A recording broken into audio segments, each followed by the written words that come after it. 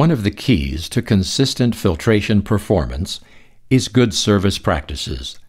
With this in mind, the Donaldson Company has prepared these step-by-step servicing guidelines. Donaldson spin-on filters have pictograms to define the service maintenance steps. Let's take a brief overview of the Donaldson Lube filter pictograms. Do not use tools. Clean the filter base. Fill with oil. Lubricate the gasket. Hand tighten. Complete tightening according to the instructions printed on the filter. And these are the various global recycle symbols. Check the new filter you will be installing for any shipping and handling damage.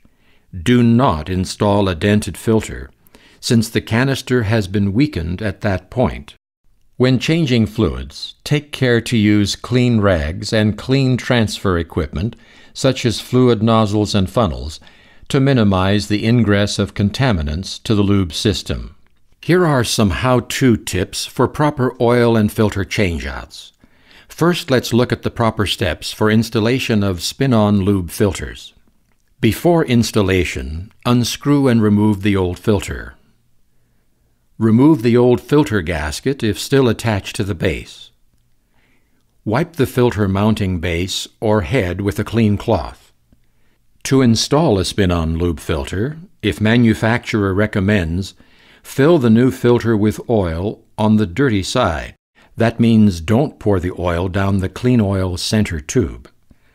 Apply a thin film of clean motor oil to the new filter gasket. Do not use grease. To avoid cross-threading, line up the filter threads to the mounting base or head carefully. Screw the new filter on until the gasket contacts the base.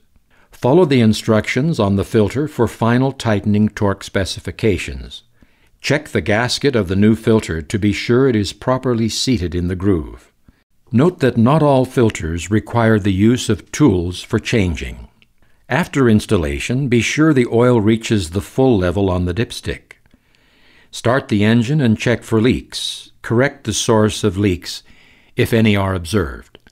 Shut off the engine and recheck the oil level. Add oil if needed. Let's summarize the service steps presented. Inspect the new filter. Remove the used filter and gasket. Clean the filter mounting head. Pre-fill the filter. Lubricate the filter gasket. Line up the filter threads to the receiver. Install new filter per instructions. Check lubricant level. Start engine and check for leaks. To properly install cartridge lube filters, follow these steps. Before installation, loosen the cap and remove the cap cartridge or element assembly. Drain and dispose of the used cartridge and remove the old gasket from the cap. Dispose of both in accordance with local disposal guidelines. Clean the housing seal area and cap with a clean cloth. To install the new cartridge, first fit the new gasket into the cap. Place the new filter cartridge into the cap. Reinstall the cap with the filter element and tighten the cap to its proper torque. After installation, be sure the oil reaches the full level on the dipstick. Start the engine and check for leaks, and monitor the oil pressure gauge to ensure proper oil pressure is developed. Shut the engine off and recheck the oil level. Add oil if needed. Let's summarize the service steps presented. Remove the housing cover. Remove the used filter and gasket. Drain and dispose of the used cartridge and the old gasket. Clean the housing seal area and cap. Fit the new gasket into the cap. Install new filter per instructions. Replace the filter cap. Check lubricant level. Start engine and check for leaks. Along with the service steps, here are some troubleshooting tips. This is a simplified engine lube circuit in normal operation with the pressure regulatory valve open and operating normally. Note now that the pressure regulating valve in the lube circuit has become stuck in the closed position. resulting in much higher than normal pressure being exerted, causing the filter to dome at the end. Here is a photo of a filter doming because of excessive pressure built up in the lube circuit.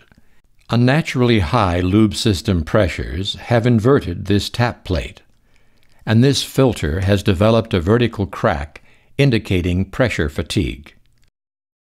If you should notice any of these telltale signs of excessive pressure in the diesel engine lube circuit, it will be your opportunity to solve developing problems before additional damage is caused. This servicing information is provided as a best practices guide. It is not, however, intended to replace or supersede the service instructions supplied by your engine or equipment manufacturer.